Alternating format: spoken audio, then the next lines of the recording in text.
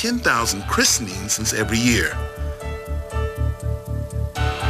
Using this small s statistic, Grant began to make some inferences. Grant reasoned that if there were 10,000 christenings, this would be closely related to the number of births.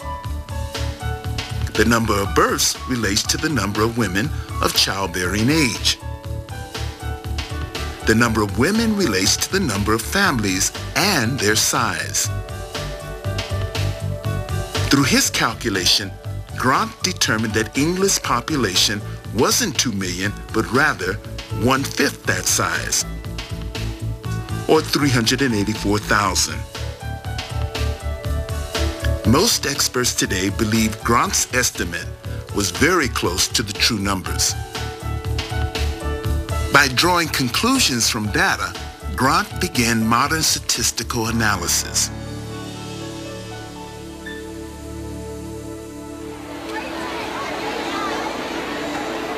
Back at Sec Taylor Stadium, manager Ron Clark is faced with his own set of numbers to consider.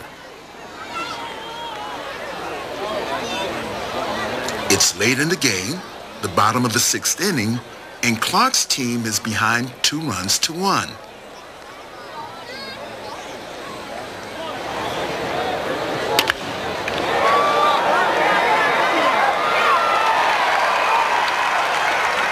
Clark's first batter gets on base.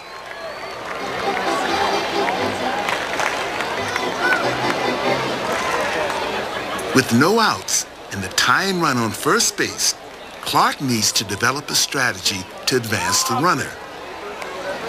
He considers a sacrifice bunt.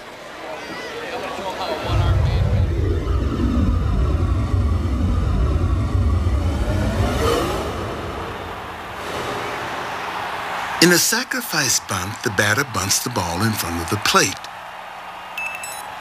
The batter will probably be thrown out as the sacrifice. The bunt, however, enables a runner to advance.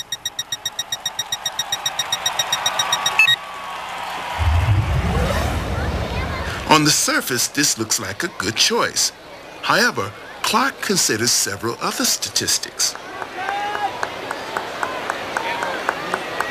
On the mound is pitcher Steve Olson. One of Olson's small s statistics is very telling. He has a high earned run average of 4.57, which means he gives away an average of more than 4 runs per game.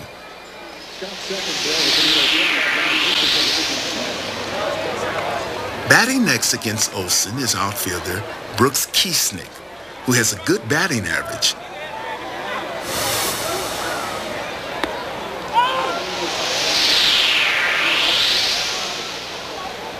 As does third baseman Matt Franco, who is on deck.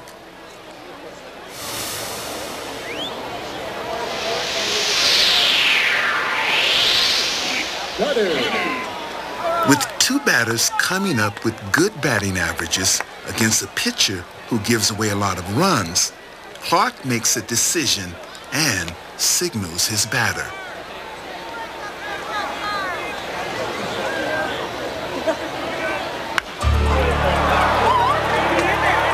In this case, Clark's decision pays off.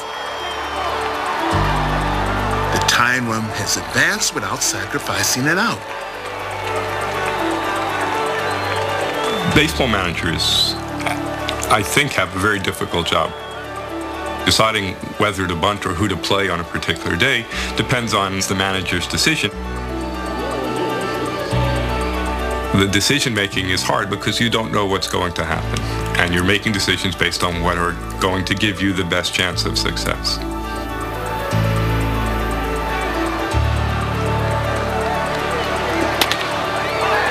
On this day, Clark's strategy for the Iowa Cubs works,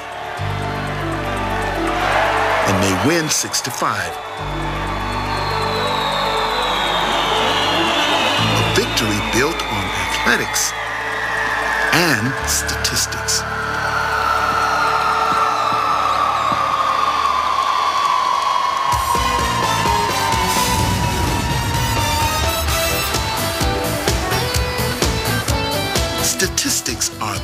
part of all the games that we play. And when it comes to games of chance, casino owners are banking on the numbers. Billions of dollars are generated every year by the gaming industry. And much of that fortune relies on a part of statistics called probability theory. Probability theory is a system to look into the future. If you want to look into something that's going to happen tomorrow or next week, there could be a whole range of things that's going to happen. What probability theory lets you do is say, this is most likely to happen, that thing's most likely to happen, or that thing's most likely to happen. It allows you to take a whole range of possibilities and narrow them down. The mathematics of probability was actually developed as a way to understand games of chance. Look just beyond the glitter and the lights, and you'll see mathematics.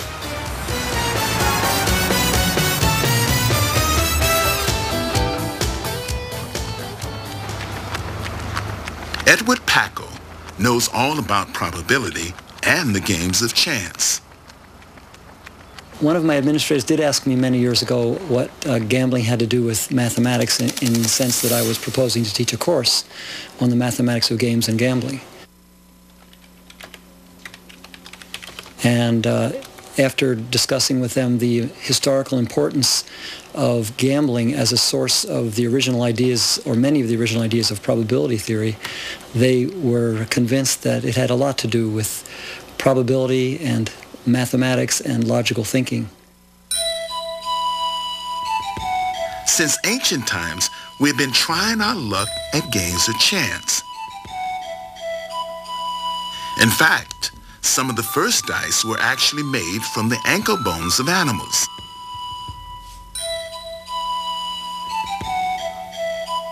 For centuries, luck was the name of the game.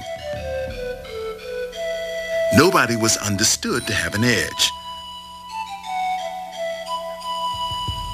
But then in the 17th century, two mathematicians changed everything.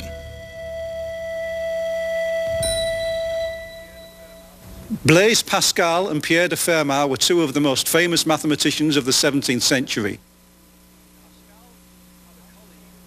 Pascal had a colleague who was a keen gambler. The gambler came to Pascal and said he wanted to know the answer to a certain question about probabilities to do with playing gambling games. The problem that piqued Pascal and Fermat's interest revolved around a game of dice that comes to an untimely end. Suppose two people are playing a game. They're gambling with each other, and halfway through the game, they have to abandon it. One person is ahead of the other person at that stage. Question, how do they divide the pot so that it's fair to both? Now, if you think about it, that means you have to look into the future, the potential future that would have happened had they been able to complete the game. In a series of letters, Pascal and Fermat imagined a game of dice to be played in 5 rounds. The first person to win 3 rounds wins the game.